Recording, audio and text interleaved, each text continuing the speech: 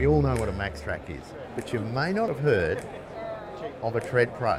This is a great new ARB product that's actually made right here in Queensland, in Brisbane. I'll just show you the little differences. We'll call these things nubs. On the Max Tracks, they are made out of the same material as the board. So the whole board is one material, the nubs are the same material. On the Tread Pro, these nubs are completely separate, super hard, glass reinforced plastic.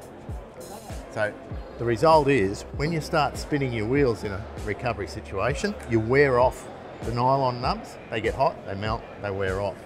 Whereas these don't wear off. And that's the huge difference, the great difference. Other than that, they're both pretty simple and similar. There's a fair amount of design work has gone into the placement of all these nubs. If you have a look here, you can see we've got some quite savage big ones to pick up the lugs on the side of your tread, and then a very specific pattern. Where these are more geometrical and they're just arranged in a geometrical design, whereas the Tread Pro has been arranged all around tyre treads and how to best grab them.